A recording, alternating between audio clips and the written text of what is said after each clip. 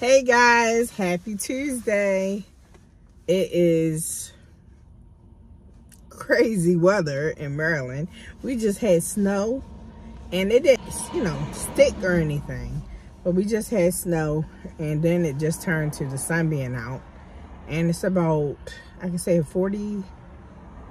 about 54 degrees, and it's crazy. But anyway, had a good morning, dropped the boys off, start preparing for Valentine's Day, because I usually buy the boys something, sweet.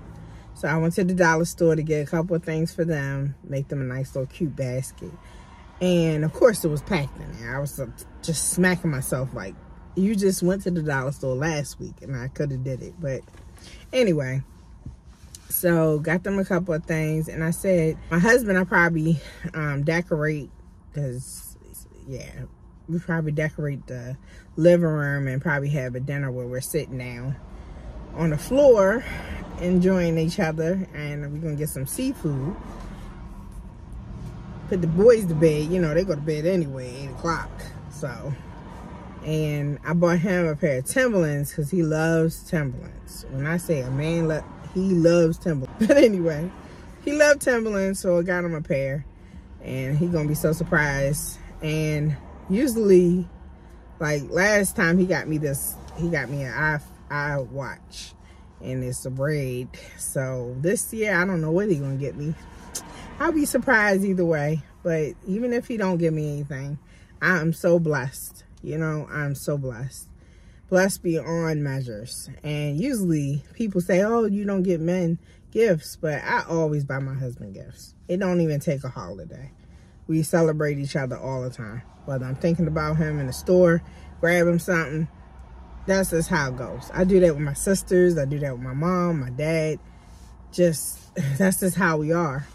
We buy, if we see something we like for somebody else, we buy it. But went to the dollar store. Then I went to, Aldi, to get a couple of things. I needed some potatoes. So I went in there and got a bag of potatoes. Then I went, then I went to my son's some Valentine's Day snacks for his class, because they're having a little party. And after I did that, I went to Burlington. Y'all, Burlington has so many nice paintings. I'm going to put a video on here of the paintings, but they're so cool.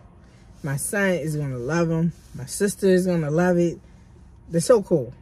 So let's look at these paintings found at Burlington.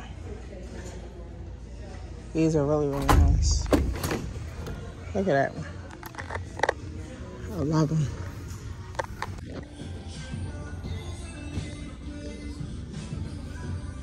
Make sure you stop off at Burlington and look at their paintings. But I had a good day, and I was just thinking, because today I wanted to talk about how God took control over my life. I used to want control over my life. I think we all do. But I was off the hook. Like, I was mean, I was nasty. I still was going to church. Got saved at 18. Did not live up to the potential that I was supposed to be as a follower of Christ. Did not abide by God's word. Did not believe in his word. Did not believe that it can change my life. Now, this is where it took a turn. This is where he took control. Guys, trust in the Lord with all thy heart. Lean not to your own understanding. That's why I always repeat that scripture, because that's what happened in my life. I was working, making good money. I have a testimony of how God gave me a career, and I was making good money at 18. Good money. Dental office, ended up being a manager, went from front desk to a manager, even learned how to be an assistant. God really took off.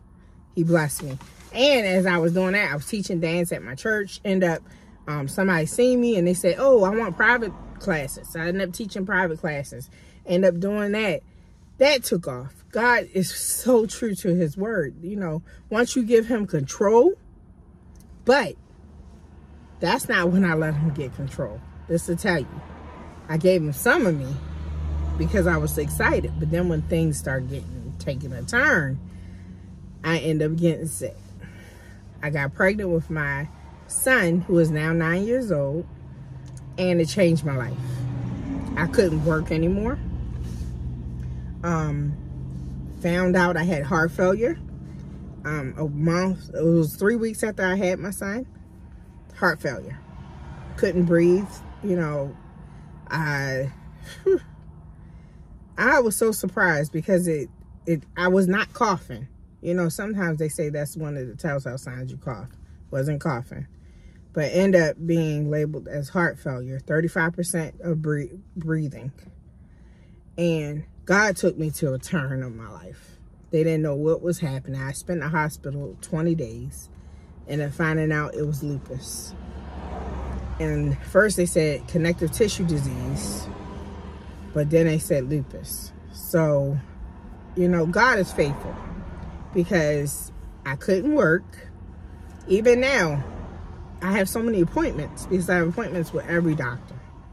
Because I have SLE lupus, which affects your organs. So, God is faithful. Because even through this, he's been blessing me. I haven't needed anything. My husband, he takes care of me. You know, I even make a little bit of money because I have so many gifts. And I'm going to be starting my business soon. God is faithful. Once you let him have control over your life. And I gave him control, total control, I could say about 6 years ago.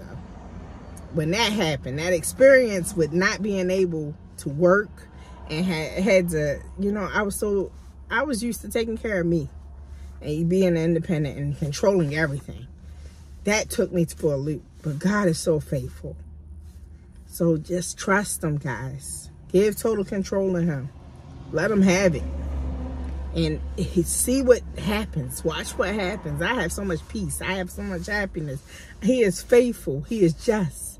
Every time I go into the doctor's office, no, they didn't say I don't have lupus no more. But they did say I'm in remission. You know, it's a blessing. I do have flare-ups. Like my skin breaks out into big old hives, which is happening. It happens off and on. But God is faithful. So love you guys and have a blessed day. See ya. I just wanted to bless you. Make sure you spend time with your family and love on them. Bye.